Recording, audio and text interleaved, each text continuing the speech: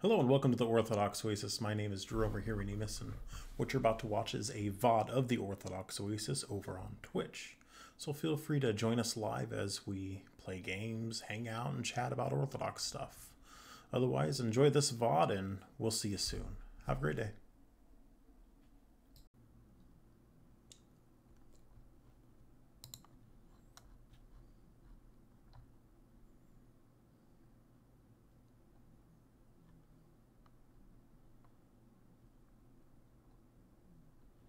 Does he never go back to this guy? What? What?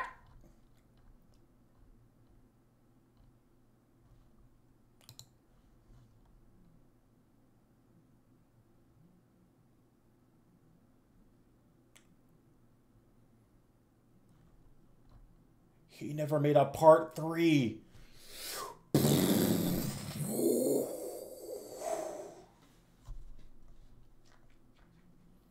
Alright, well, we'll have to move on then, I guess. Let's see here. Another outlandish figure in history. The strange career of the Bulgarian monk. Dun, dun, dun.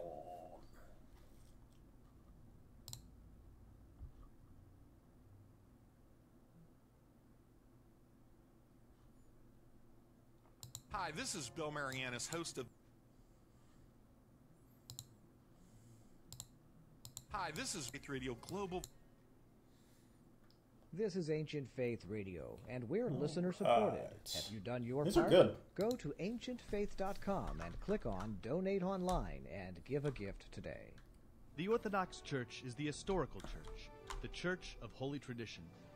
And those who count themselves as Orthodox Christians share a uniquely historical consciousness, understanding that the saints, priests, and Orthodox laymen of the past play a crucial part in their journeys toward salvation.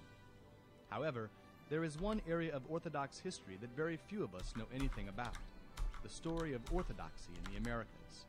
Ancient Faith Radio is thus happy to present American Orthodox History with Matthew Namey. Matthew is a writer and lecturer specializing in early American Orthodoxy and the Associate Director of the Society for Orthodox Christian History in the Americas.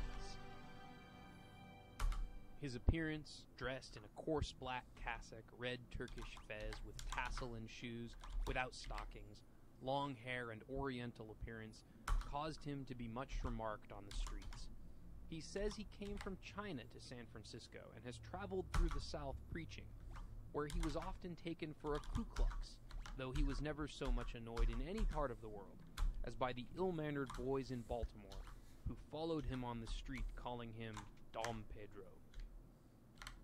Today, I'd like to Look introduce at this the place. strangest man in the history of Orthodoxy in America. His name is Father A.N. Expiridon, better known as the Bulgarian monk.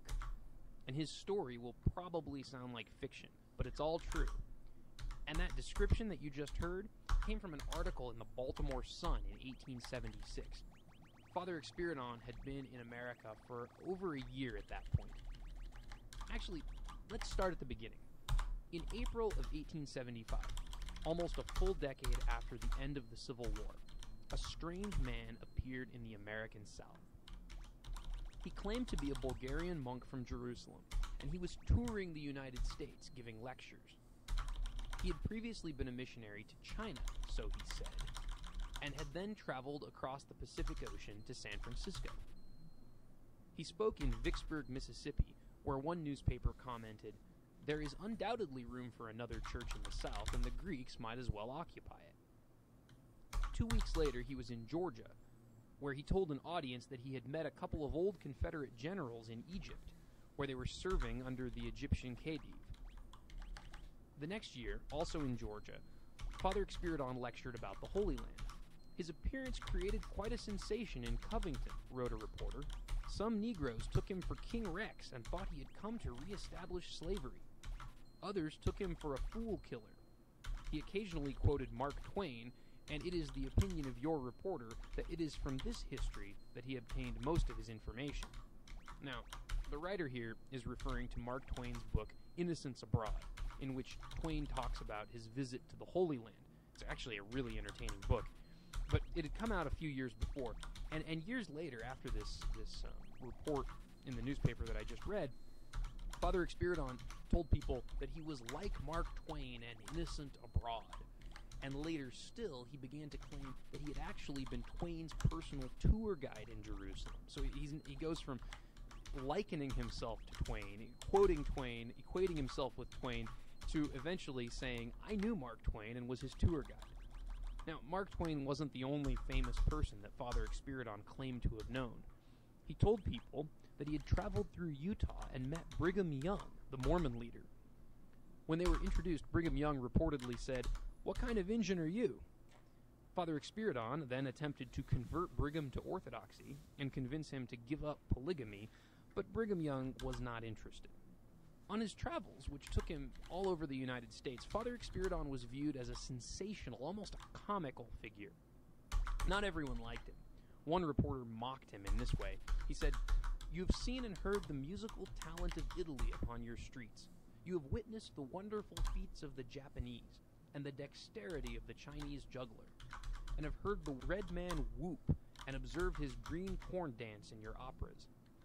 But when this wonderful man makes his appearance upon your streets, you need not be surprised if children have recourse to the ringing of bells, beating of brazen instruments, and that your street loafers will once begin to speak in unknown tongues as a salutatory introduction to the eighth wonder of the world." A lot of sarcasm there. Now, in West Virginia, people thought that Father Expiridon was a fraud and they chased him out of the state. He later actually returned and had nothing but good things to say about West Virginia. In Arkansas, people were more amused than anything. Here's a story from 1882. "A queer specimen of the genus Homo has been wandering aimlessly about our streets for several days past, clad in a long flowing black robe and wearing a small red skull cap, and armed with an iron rod about 30 inches long. In answer to inquiries, he says he is Christ number 2 come here to save, to heal, and to perform miracles. One of the latter, he said, he would do yesterday afternoon at 3 o'clock. At this time he would walk across the raging Arkansas River, as Christ before him had walked across the waters of Galilee." About 200 of the curious assembled to see his performance, but as might have been expected, they were sorely disappointed. The crank was wanting, and the reporter explained that Father Expiridon said he was going to walk on top of the water, ended up just simply going into the water. Yet the same reporter continued, "Persons who have conversed with him describe him as being quite intelligent, a fine linguist, and a great traveler, but withal somewhat cranky." Now, Father Expiridon's linguistic ability was, by all accounts, prodigious.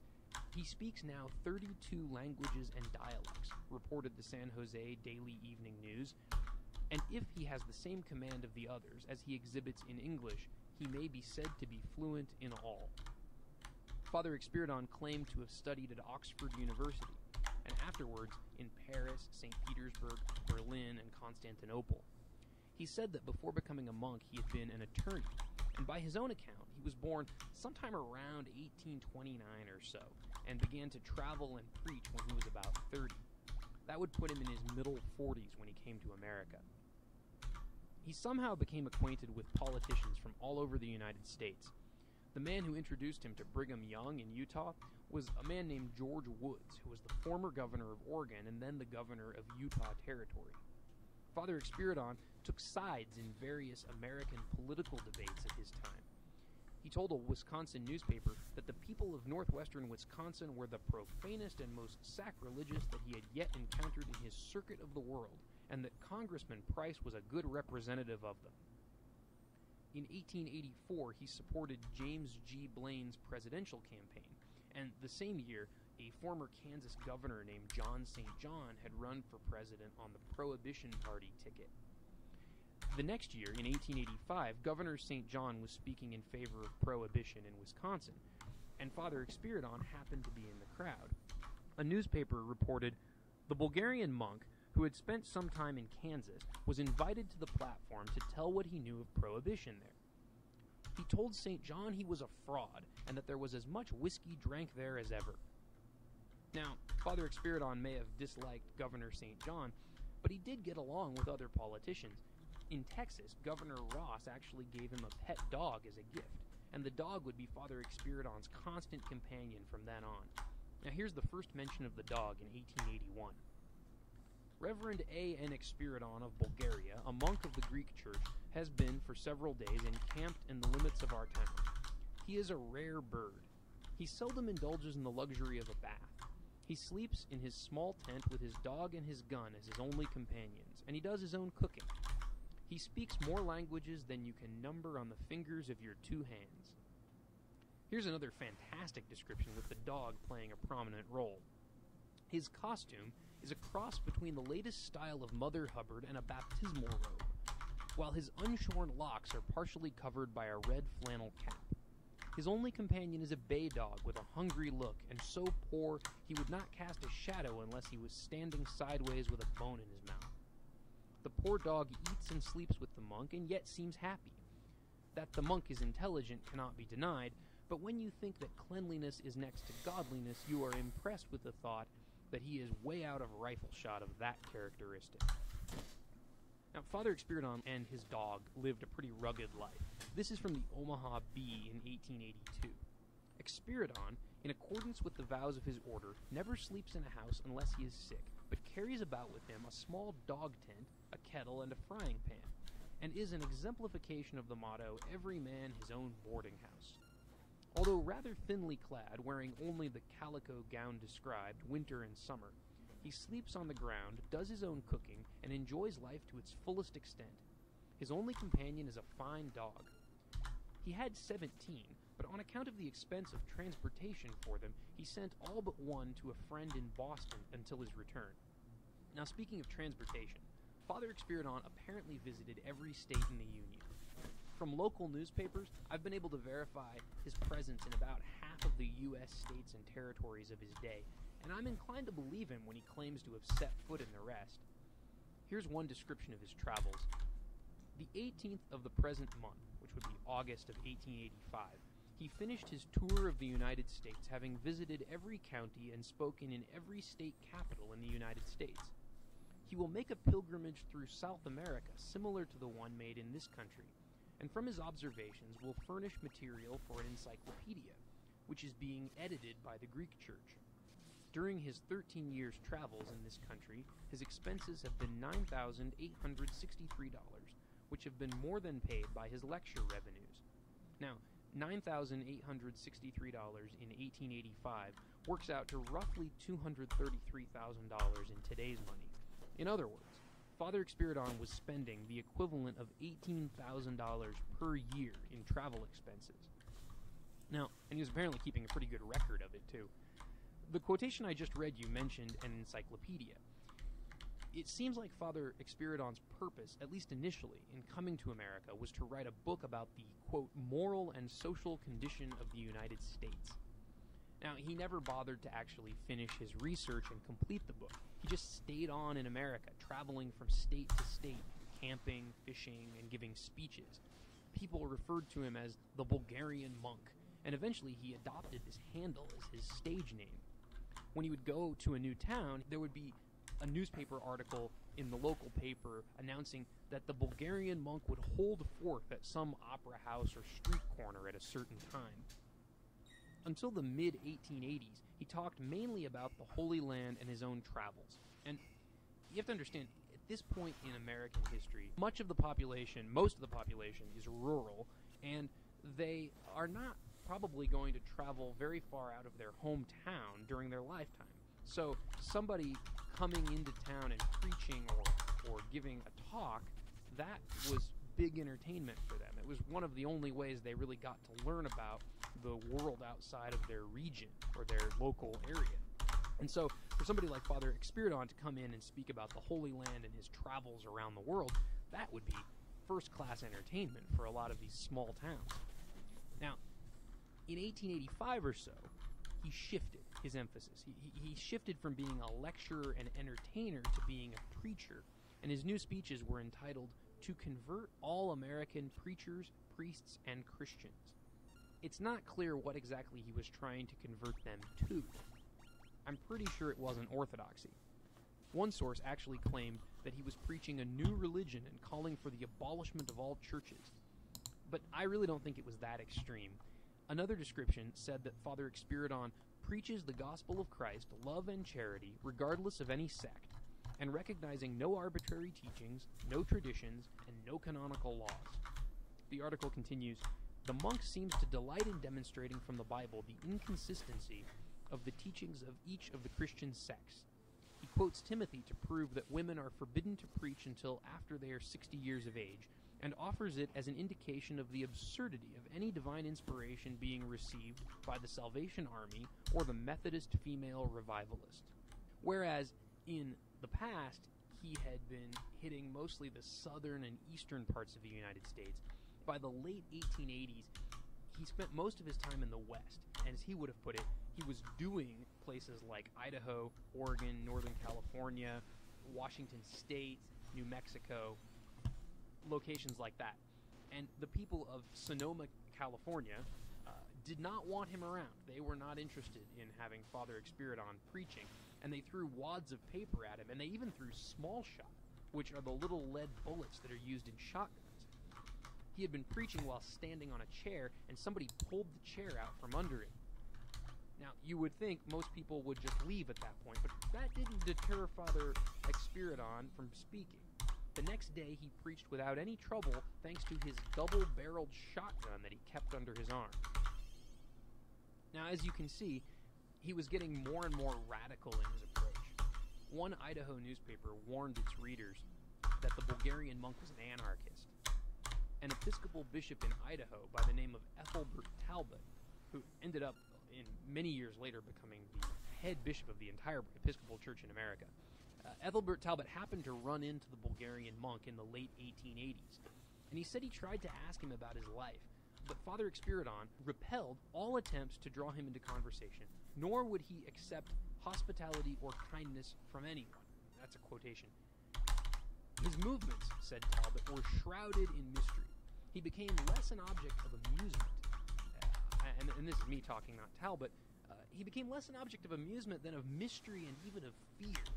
His identity as Father Expiridon gradually faded away and was replaced, eventually entirely, with the strange persona of the Bulgarian monk. Mothers in Idaho would warn their children, "You'd better behave, don't make me get the Bulgarian monk." And then, one day, he was gone. He disappeared sometime around 1890 or 1891. Talbot, the Episcopal bishop, said that he didn't know what had happened to him, but the people of Bayhorse, Idaho, had their own theories. Reports began to circulate that the Bulgarian monk had fallen into the Salmon River and drowned. Some people even said that pieces of his clothing had been found on the riverbank. But then more stories began to come out. As the years passed, there were reports in Bayhorse of a shadowy figure in black robes pacing along the riverbank and chasing any children who came near him. He was, they said, a ghost, and he was haunting little towns in the middle of Idaho. And that is how Father A.N. Expiridon has been memorialized to this day. In the book Historic Haunted America, published in 1995, the authors have a whole chapter all about the Bulgarian monk. And other haunted house and ghost story books and websites talk about him as well. They don't know anything about his life. They don't know about his travels, his relationship to the church, nothing else. As far as the ghost stories are concerned, he was a weird character in Idaho, not a well-traveled monk from Jerusalem. But it's clear if you read the stories, they're talking about the same person. Now, obviously, Father Expiridon did not actually become a ghost, and he is not actually haunting places in Idaho. But it does raise the question, how did this ghost story develop? I have a theory. We know from Bishop Talbot that parents would frighten their children with stories about the Bulgarian monk. And I think we can be pretty confident that he did drown or die of some similar tragic accident sometime in the early 1890s. And it would be perfectly natural for these kids who had been afraid of the Bulgarian monk to then make up campfire tales about him becoming a ghost and haunting their town. And they would probably tell their younger siblings about this, and gradually the details of Father Expiridon would fade, and the caricature of the Bulgarian monk ghost would be all that would remain. In any event, we've reached the end of the Father Expiridon story. At first glance, he seems like a historical anomaly. He has no ties to the rest of American Orthodoxy. He had no connection to the Russian mission or to the Greek parishes that were popping up at the end of his life. And we can't even really be sure about the details of his life, which evolved as his storytelling got more elaborate. He's really the only source for his biography, so we can't really trust him because he was such an outlandish figure. But there is some significance to him. As I've said in the past, for Orthodoxy, America is a frontier region. And frontiers, like the Wild West, attract all sorts of characters, the good, the bad, and the ugly. Well, Father Expiridon was one of the ugly ones, and he proves that America really is an Orthodox frontier, and he proves it in the most outlandish of ways. And I hope you've, from this, not only seen that America is a frontier, but also seen how entertaining church history can be. There are characters, maybe not quite as strange as Father Expiridon, but there are plenty of strange ones in our past. And while they may not all have lessons for us, I do think they're worth talking about. And I will look forward to speaking with you next time. Thank you. You've been listening to American Orthodox History with Matthew Namey. Matthew is a writer and lecturer specializing in early American Orthodoxy and the Associate Director of the Society for Orthodox Christian History in the Americas. For supplemental material related to this episode, please visit orthodoxhistory.org. This has been a listener-supported presentation of Ancient Faith Radio, on the web at ancientfaith.com. I don't know if that one quite fit, but it was interesting, I'll say that. So it's the Orthodox history, and this is just a crazy guy walking around preaching with a shotgun, because that's what you do sometimes. Oh no.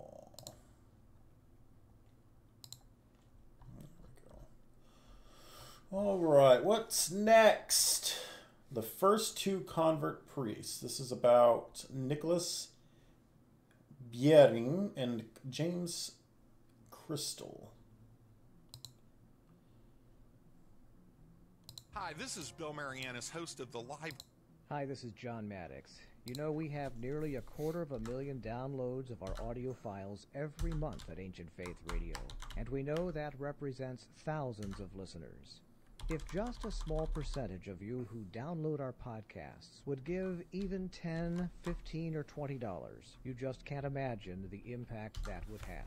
If you are a regular listener to Ancient Faith Radio and have not yet supported us, please consider doing so today. So far, Final Fantasy Go to II has been ancientfaith.com way easier than the and first click one. on Donate Online. Thank you. The Orthodox Way Church is the easier. historical church, the church of holy tradition. And those who count themselves as Orthodox Christians share a uniquely historical consciousness, understanding that the saints, priests, and Orthodox laymen of the past play a crucial part in their journeys toward salvation. However, there is one area of Orthodox history that very few of us know anything about: the story of Orthodoxy in the Americas. Ancient Faith Radio is thus happy to present American Orthodox History with Matthew Namey. Matthew is a writer and lecturer specializing in early American Orthodoxy and the Associate Director of the Society for Orthodox Christian History in the Americas. Welcome back to American The Flying Orthodox Ray. Today, we'll be talking about the first two convert priests in American Orthodox history. Both of these men actually were born in 1831. Both of them converted very quickly and were ordained very quickly. They were converted about the same time. Both of them were based in the New York City area, and both of them ended up leaving the Orthodox Church before all was said and done. So the first one we'll talk about is the most prominent. His name was Nicholas Biering. Now, Nicholas Biering was originally from Denmark.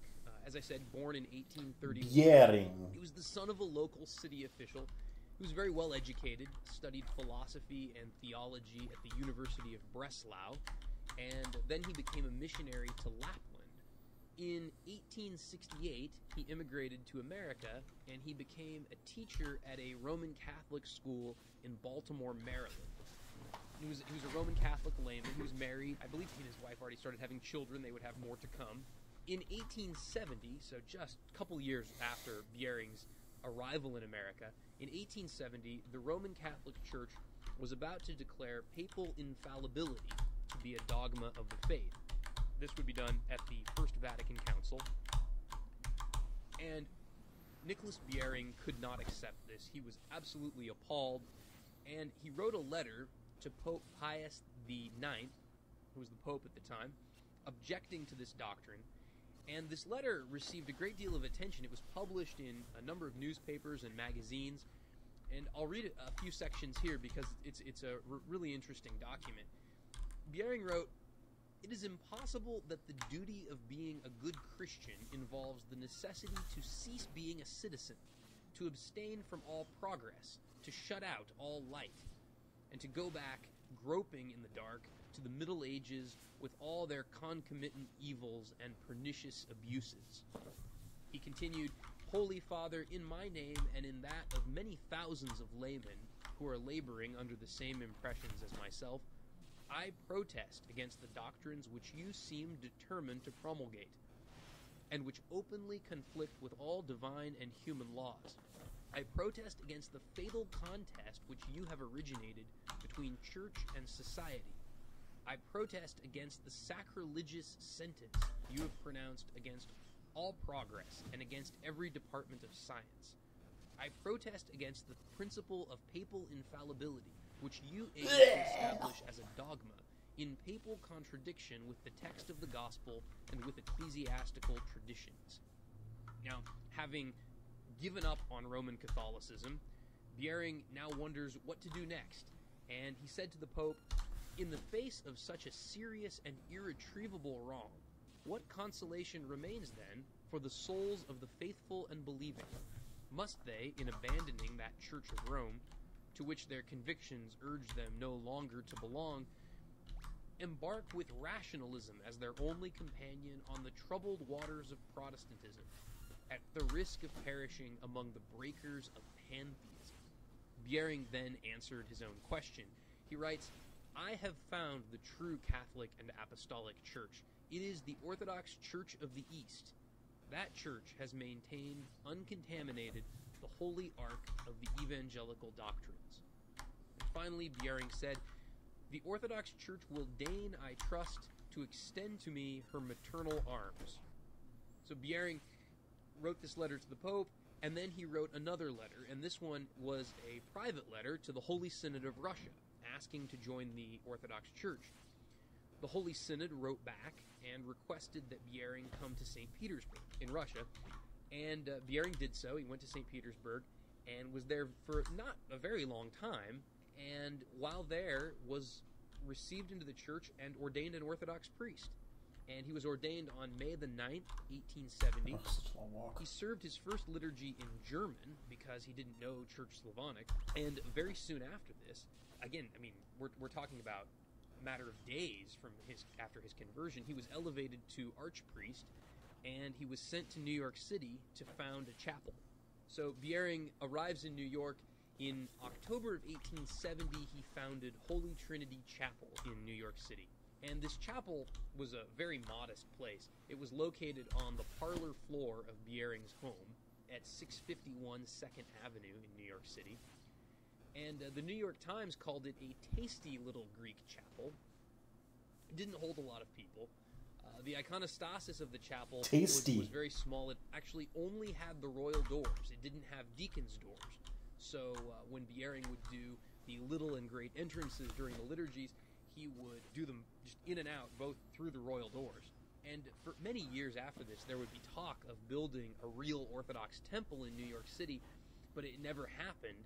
And the Orthodox community in the city remained very small. It was maybe 100 people.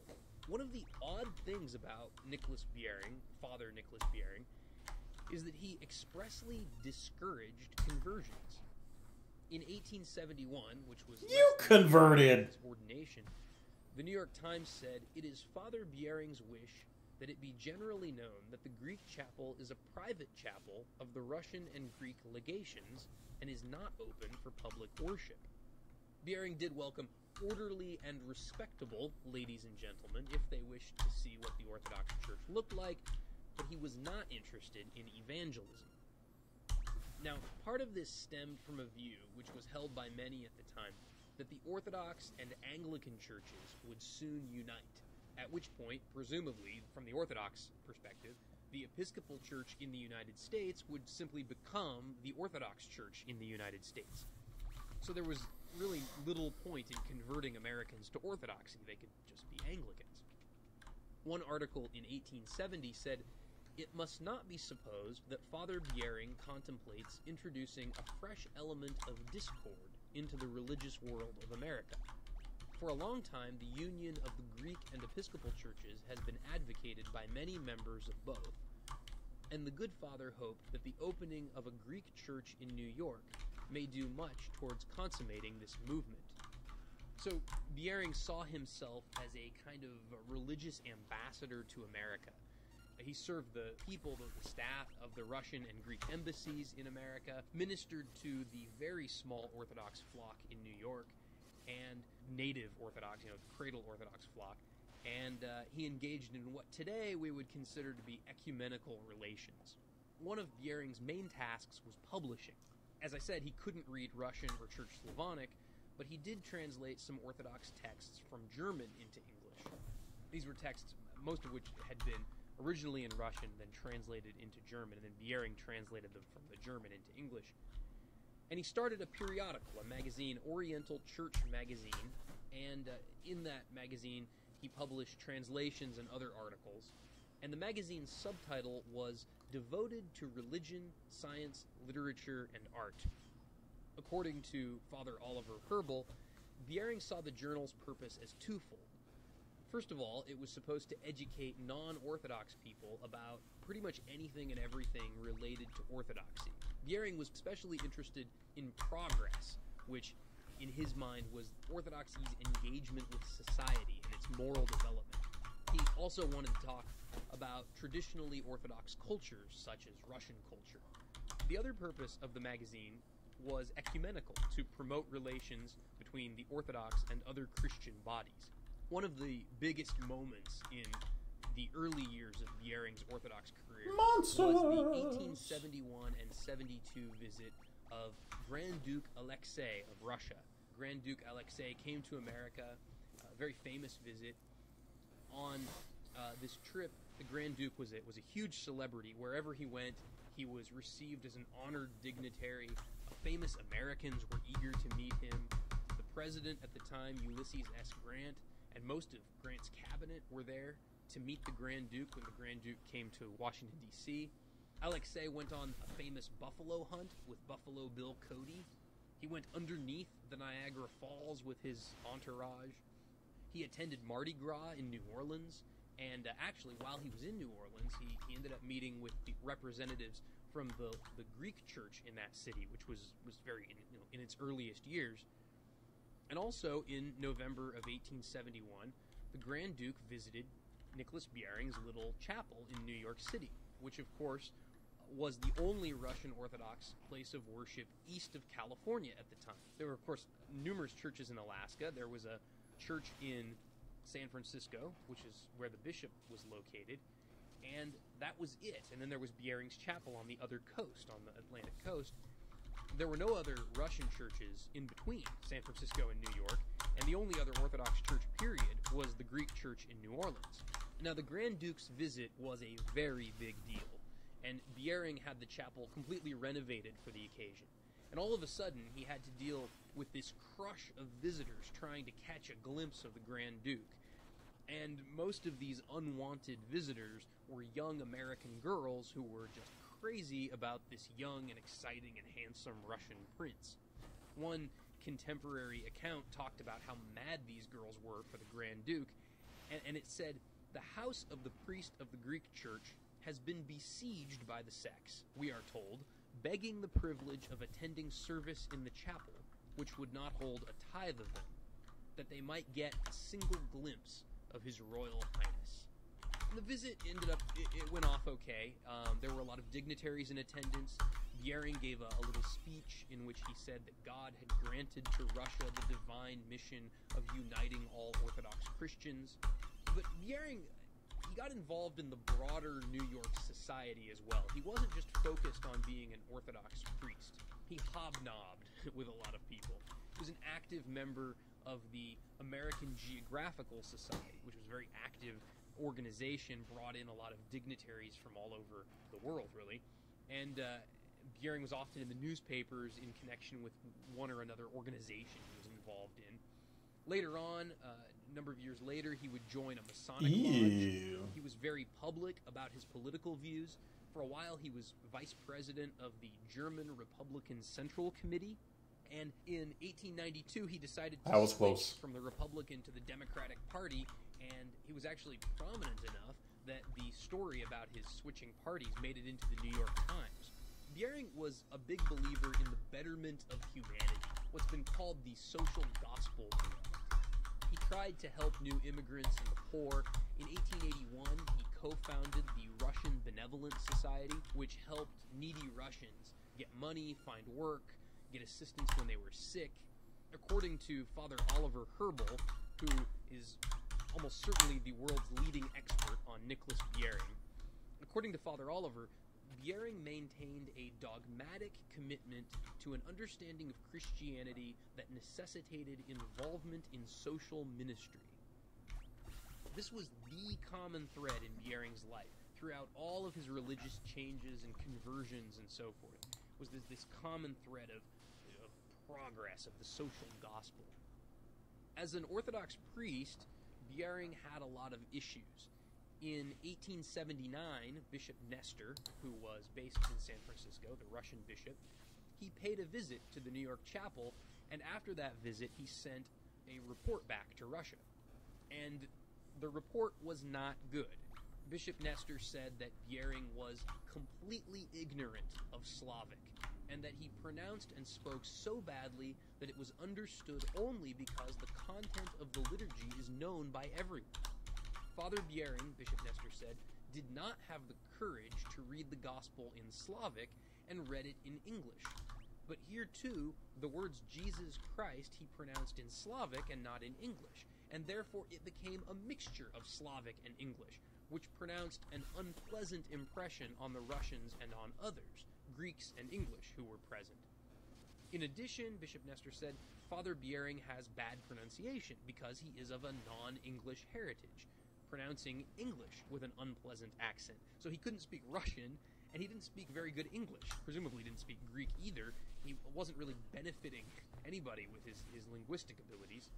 Bishop Nestor went on to talk about various errors that Bering made while he was serving the liturgy. These were what you might call rookie mistakes, mistakes that a properly trained priest with experience and with good training simply would not make.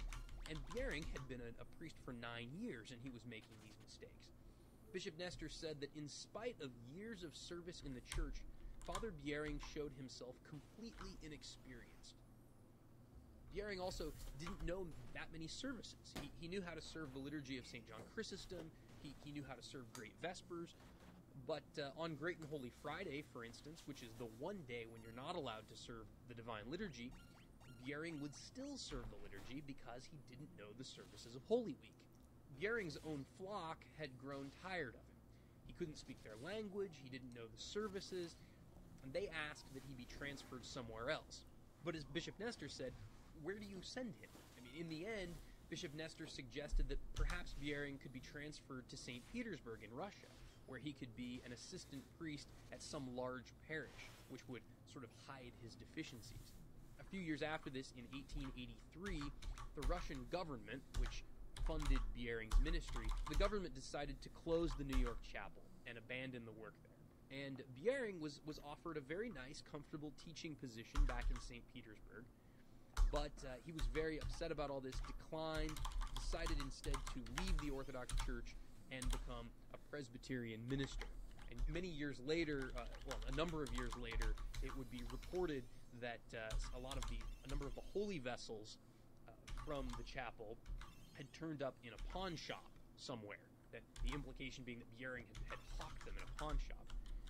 I should say I can't verify that, but that was the report at the time. So Bering becomes a Presbyterian. He's accepted.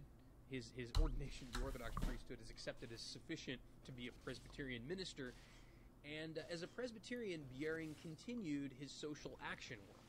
He remained in New York, and his parish consisted of German immigrants. And I have to think that Bering, who, of course, spoke German, He must have been much more comfortable living among immigrant Germans than among Russians. Now, he did some relief work among immigrants who lived in New York's tenement houses. He continued to live out that social gospel.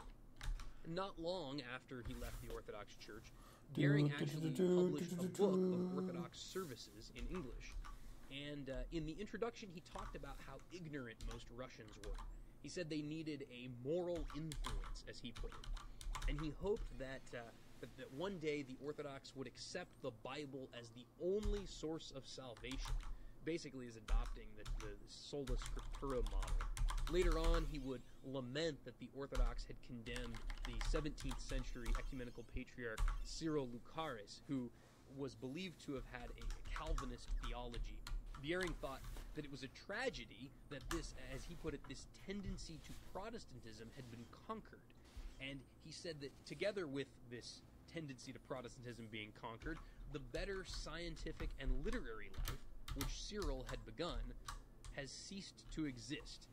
So orthodoxy, in Bering's mind, in condemning Protestant theology and not adhering to the doctrine of sola scriptura, was essentially cutting itself off from life. This is not a whole lot different than his view back in 1870 towards Rome, when Rome had adopted the dogma of papal infallibility. Now, oddly enough, on that subject, at the very end of Bering's life, he made yet another change in his religious affiliation, and this time he converted from Presbyterianism back to the Roman Catholic Church. Of course, as a married man, he couldn't be a Roman Catholic priest, so he was received as a layman, and ironically, he ended up arguing for exactly that thing which he had once argued against, the infallibility of the Pope. He wrote, "The infallibility of the Pope, when he speaks ex cathedra, has become dear to me in all its depth, in its whole significance, and in its absolute necessity." He went on to say that the Roman Catholic Church is the, quote, "the living current through which God's grace flows into human life," end quote. At this point, when Bering became Roman Catholic again, it was 1899, so he was in his late 60s, pushing 70 years old, and this would be his last conversion. He died on September 10th, 1900, aged about 69. Now, as Father Oliver Herbal writes, throughout his journey from Roman Catholicism to Orthodoxy to Presbyterianism and to Roman Catholicism again, Bering held firmly to the conviction, however imperfectly discerned, that where the one holy Catholic and Apostolic Church exists, there the advancement of humanity and social ministries exist, end quote. Unfortunately, this view may have influenced Bering to jump ship every time he was disappointed with his current church. Now, looking back at his Orthodox career, some people have tried to overlook Bering's apostasy, just sort of turn a blind eye to it, and view him instead as someone almost like a Saint Innocent, this sort of champion of American Orthodoxy. But in reality, Bering was a tragic and conflicted man, a religious chameleon, if you will, who unfortunately was received and ordained into the Orthodox Church without the necessary preparation. But he wasn't alone. Originally, when I was preparing for this podcast, I was going to talk just about Bering. He's a big enough subject. But then I realized that if I was going to talk about Bering, I really should also talk about his exact contemporary, the Reverend James Crystal. It was James Crystal, in fact, who was the first convert priest in American Orthodox history. And yet, James Crystal has been completely forgotten, even more than Bering. And as we'll see in a moment, there's a good reason for that. James Crystal, like Bering, was born in 1831. In his case, he was born in America, and he was ordained an Episcopal deacon in 1859, when he was 28 years old, roughly. And shortly thereafter, he was made a priest. In 1861, he published a book called A History of the Modes of Christian Baptism. And in the preface to this book, Crystal himself described it as an apology for the belief of the early church that Christ enjoined triune immersion. Crystal's argument was that sprinkling, which was, of course, the form of baptism practiced by both Roman Catholics and Anglicans, that sprinkling was insufficient and contrary to Christ's teaching. And he did a lot of research and concluded that the Orthodox Church had alone preserved the correct practice. So naturally, Kristall wanted to get one of these authentic baptisms for himself. At the end of 1868, he traveled to Greece, where he sought out Archbishop Alexander of Syra. Archbishop Alexander was actually already a pretty well-known figure among Anglicans. He had visited England, he had a very good relationship with the Church of England, and Archbishop Alexander examined Kristall, and he was very impressed with Kristall's his knowledge, his learning, his sincerity. Kristall clearly knew his stuff. And a local Greek newspaper at the time commented, "He has acquired such accuracy concerning the theoretical parts of theology as few of the clergy and theologians among us possess." Now, satisfied with Kristall's orthodoxy, the Archbishop baptized him on the eve of Theophany, just after Vespers, and this would have been 1869. Kristall, being an unmarried man, had to obtain permission from the Holy Synod of Greece to be ordained. This was apparently the policy, and the Holy Synod gave this permission, and within a few months, Kristall was ordained, and then he was elevated to the archimandrite. And the English Orthodox journal Orthodox Catholic Review reported that Kristall had studied the Orthodox faith for 6 years and was fully convinced that it was the only true Catholic religion. The neophyte recited the creed in both Greek and English, and he intends on entering the ministry of the Church and will in due time become bishop in Alaska, lately ceded by Russia to the United States. He is anxious to become a lawful medium between the reunionist party of the Anglo-American Church, the Episcopal Church, and the Orthodox Church, and the Greek ecclesiastical authorities hailed his scheme. He is now busy in translating the necessary service books into English. The Greek newspaper, which I had quoted earlier, it said, "We shall in a short time see formed there, in America, an Orthodox church of many thousands, and the light of the East shining bright and clear even in that new world." And the newspaper then exclaimed, "What glory then will it be for the Greek church and for our nation, if by means of this her learned priest she should send out the first shining lamp of orthodoxy." They were very excited about Kristall's conversion. Jonas King was a Protestant missionary to Greece at the time, and he was actually the one who translated that Greek newspaper article for a Protestant journal in the United States. And that's how I got it. In conclusion, Jonas King commented sarcastically, "It may be well, perhaps, to give publicity to this novel transaction, so that the people beyond the wide Atlantic may be prepared to see the light, which, it is supposed, will soon break in upon them from the East. No such light would come from the East, at least not as a result of Kristall's conversion." See, James Kristall had his own interpretation of Christianity. Father David Abramsov explains, "The erratic Kristall soon repudiated his ties with the Orthodox Church, and upon his return to America formed his own Baptist-type sect. Insofar as the Orthodox Church agreed with him, namely in baptism, Kristall wanted to be a part of it. But that fact was soon superseded by another. Just a year later, we find the following report.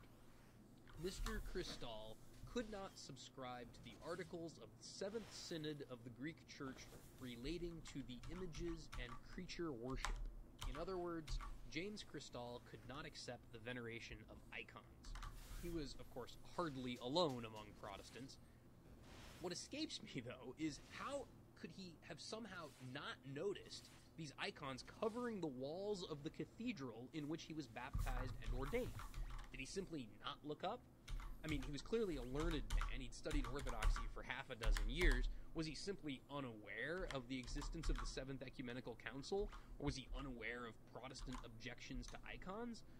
Or did his views somehow change overnight in a matter of months? I don't know the answers to those questions. In any event, it took the Orthodox a little while to figure out that Kristall was no longer one of them, no longer one of us.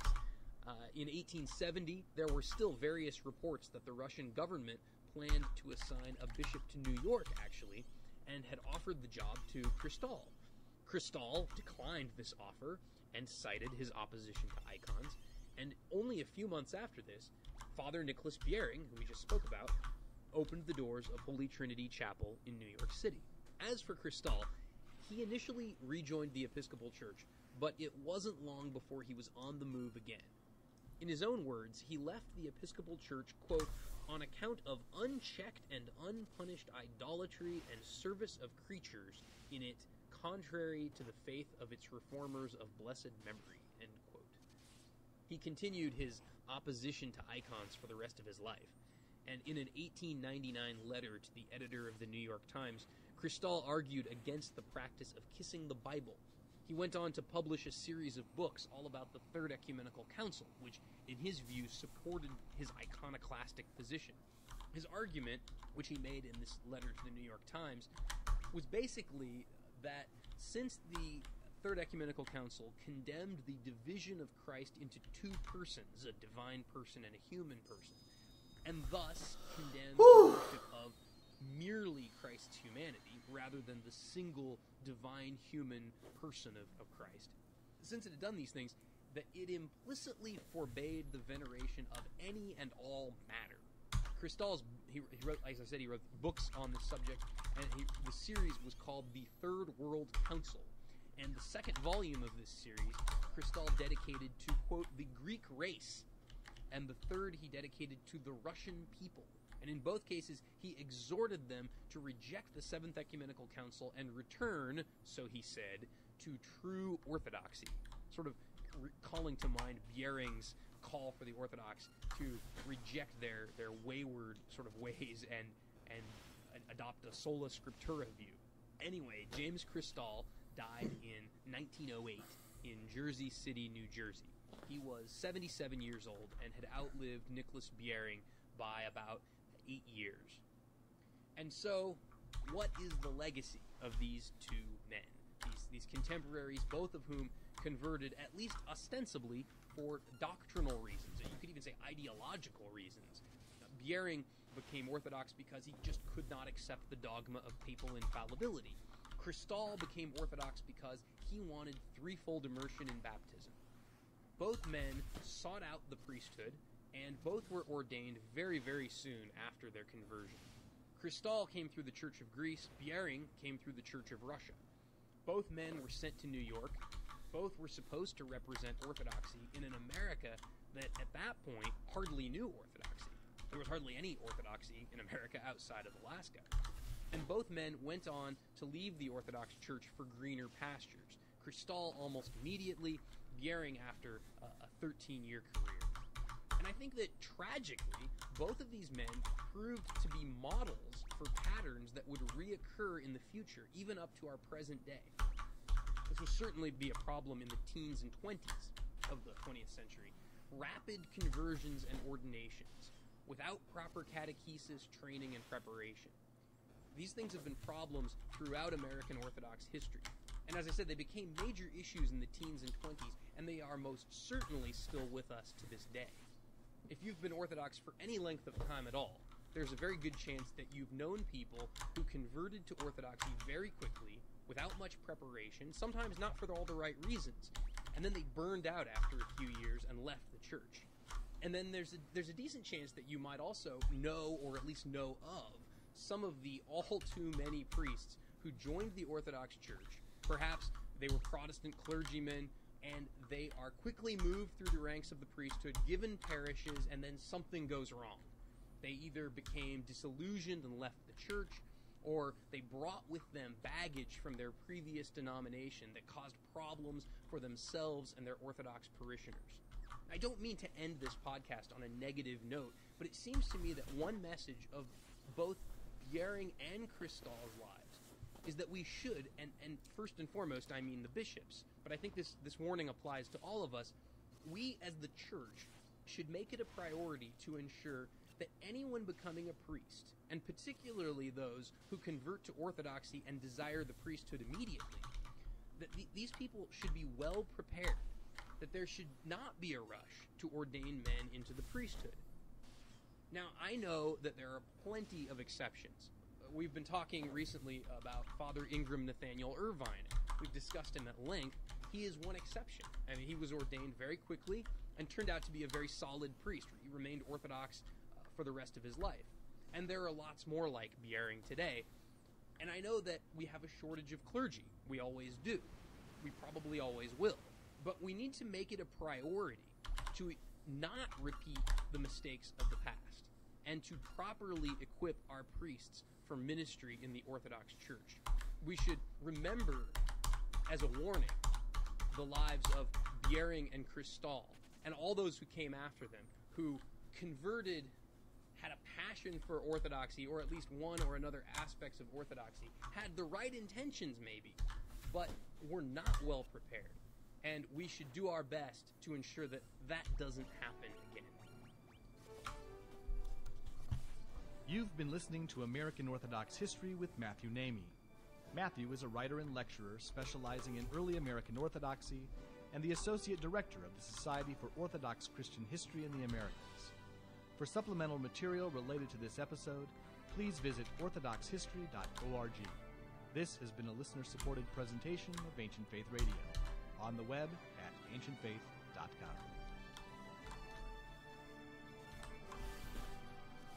Basilisk.